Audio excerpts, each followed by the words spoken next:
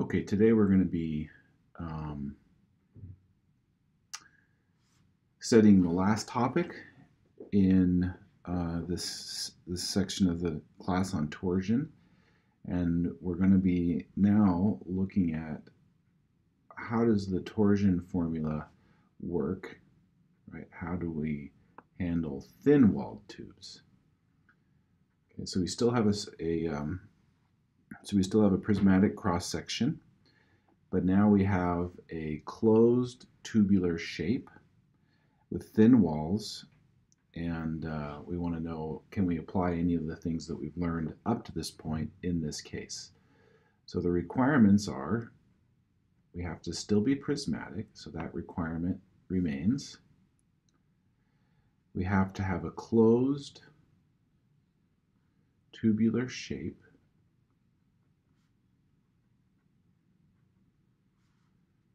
Okay. Have to have thin walls.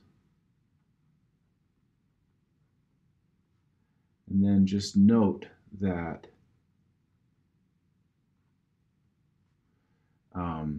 this formula that we're going to derive, or that we're going to describe, is only accurate for thin members. For small t, where t is the thickness. Okay. All right, so let's write down the formula. So we have a thin-walled tube. Okay. We normally assume that we have a circular cross-section, but I'll show you in a minute that that's not strictly necessary to be able to get some information from this formula. That right there we're going to call the thickness T. And then we have this median line, we call it. This median line. And the distance to this median line, which is just halfway between the outer surface and the inner surface, that's what we're going to use as our radius. So it's kind of an average radius. And then we'll say that AM is the area enclosed by the median line. Okay, so it's the area enclosed in here between the dotted lines here.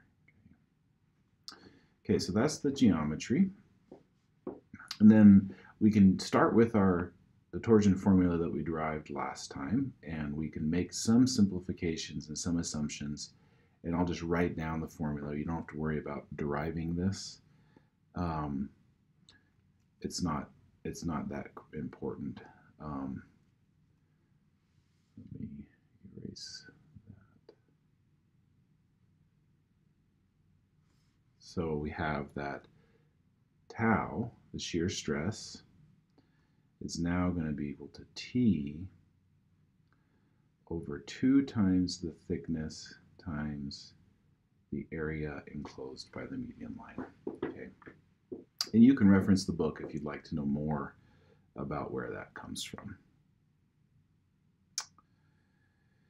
Okay, so just a little aside, let me ask you a question to see if you understand the basic concepts here. Let's say we didn't have a circular cross-section, okay? Let's say we have a cross-section like this that's thin, thick, thin, okay? It's supposed to be the same here, even though my drawing is poor, that these are both T1, this is T1, and this is T2, T2. Now the question that I want to ask you is, just conceptually, where does the maximum shear stress occur? Okay, when will the maximum shear stress occur? And so you can look at this formula. Okay, this area here is just the area enclosed by the median line for this guy. But notice that the thickness is in the denominator. So as the thickness gets smaller, the shear stress gets bigger. So in fact, this part is going to be more fragile because the shear stress will increase because the thickness is smaller because T1 is less than T2. Okay, so that just kind of gives you a little bit of insight into how this works. So if you do end up having a cross-section where you may have changing thicknesses, this is one way that you can use this formula to give you some engineering insight into the object and the shear stresses. Okay, now let's just quickly change gears, and again for thin-walled tubes, let's talk about strain energy.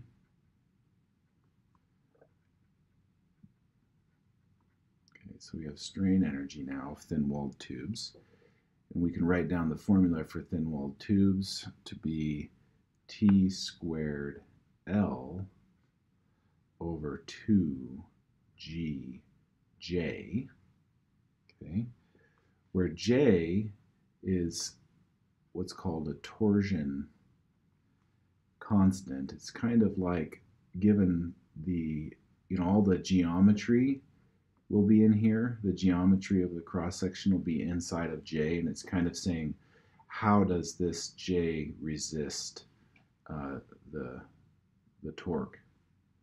So the torsion constant, if you have a circular cross-section, it's just 4T, or I think this is actually in general for any cross-section, as long as it obeys the assumptions that we described at the very beginning of the lecture.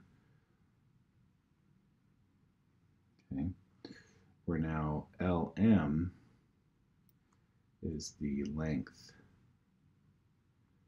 of the median line. Okay. All right, so this is the, notice you still have the squared term. Okay, we're squaring the load. This is the length. This is the shear modulus of elasticity, and then this is where all the geometry is of the cross-section. Okay, great. Now, just to kind of give you some familiarity with J, we can derive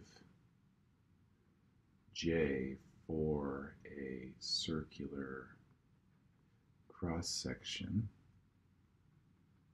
Okay, so if we end up having a circular cross-section, then we can simplify J. So in that case, J for a circular cross-section is going to be equal to, now in this case, AM for a circle is just going to be pi r squared, where again,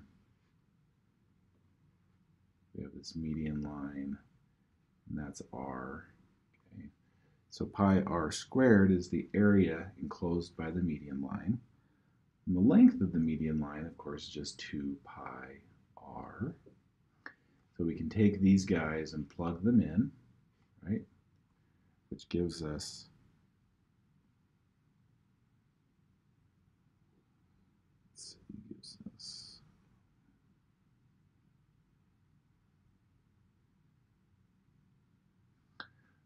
4t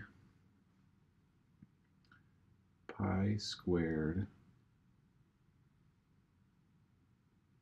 r to the fourth, right? Because this is just you have the square term here, okay? Over L, which is 2 pi r. So one of the r's cancels, so this becomes 3, and then this becomes 2. So we end up with 2t, and then we also get rid of one of the pi's, 2t pi r cubed.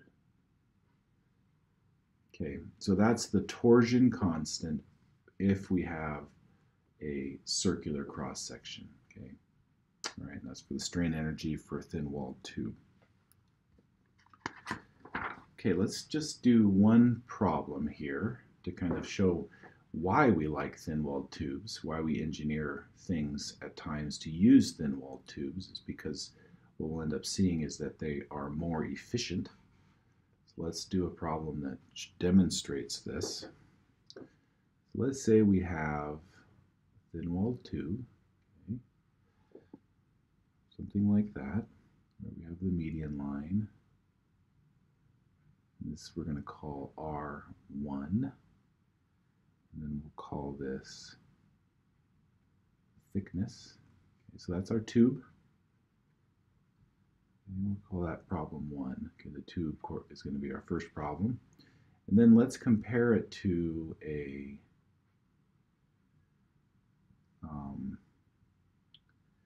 solid bar. So this is now solid. So our second problem. And we're going to assume that they're made of the same material. Okay, made of the same material, and they have the same area, cross-sectional area, and length. Okay. The same area, same length, they're made of the same material. The only difference is that one is a thin-walled tube and one is a solid bar. And what we want to do is we want to determine the ratio U1, U2 if tau max, if the maximum shear stress is the same in both cross sections.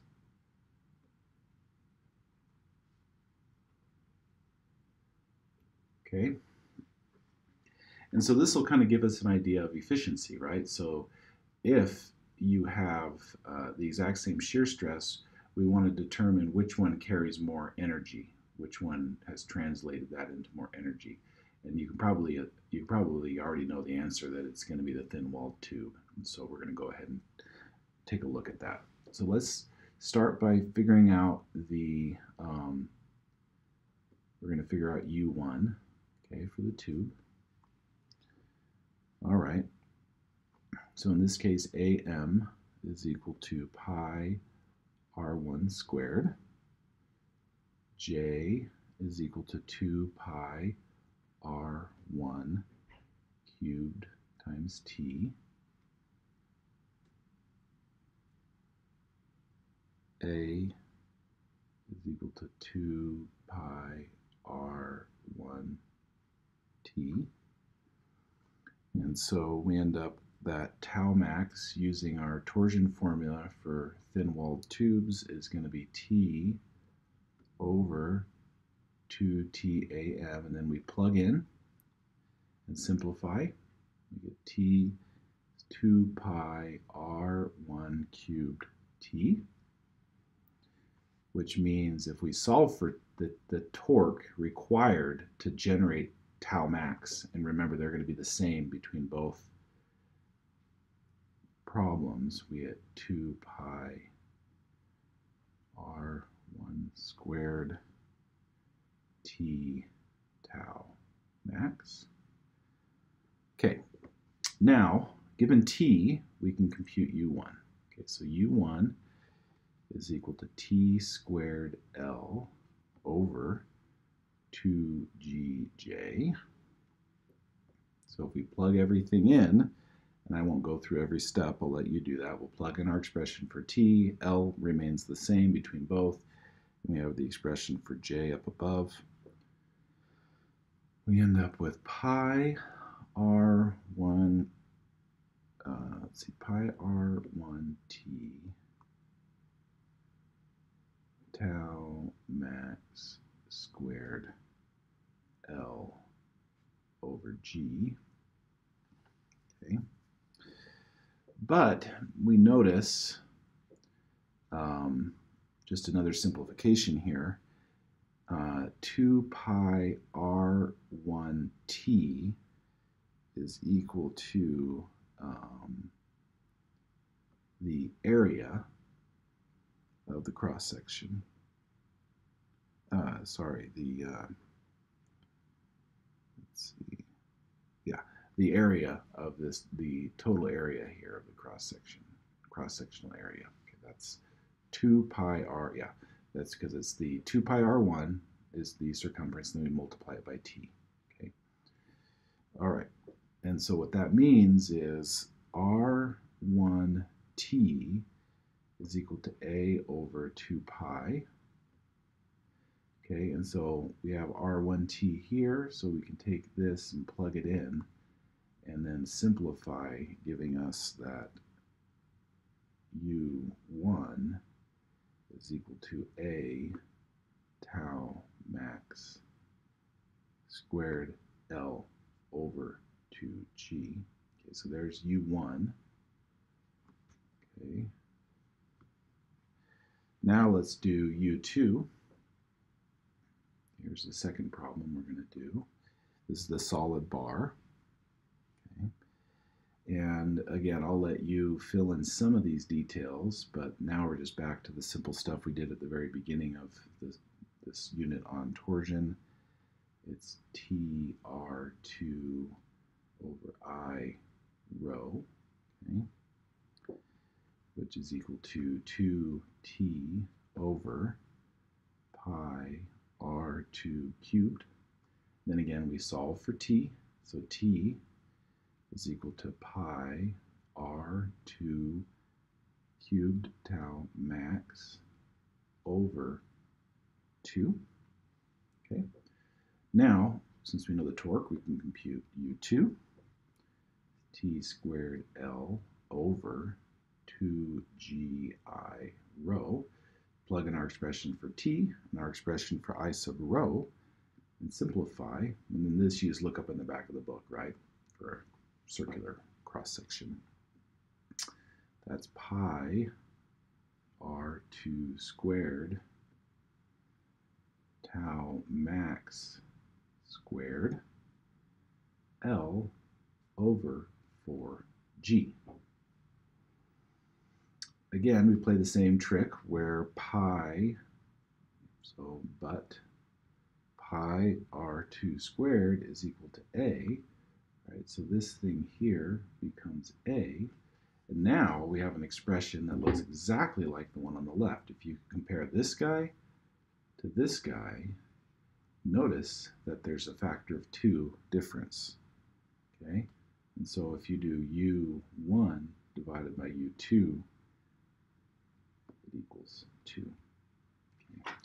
So there's twice as much strain energy in the circular tube for the same amount of shear stress. And so that's one way to examine why circular tubes are often used for efficiency. All right, so just to summarize so far, the lesson for today, we're just taking the basic principles we learned last time, where I did a complete derivation of the torsion formula, going through the geometry and the kinematics, the constitutive modeling, and then equilibrium. I want you to be able to reproduce that. That's important for you to understand, at least at some point, how we derive formulas, because it will also mean that you will learn all of the different meanings for all the variables. But today, I'm not going to require that. You can refer to the book for more information on where this formula comes from, but in this case, I just want you to be able to use it and to understand the basic ideas behind the torsion formula for thin-walled tubes, as well as strain energy for thin-walled tubes. And then, of course, understand the basic idea that the reason we use thin-walled tubes is because they have an improved efficiency in many torsional applications.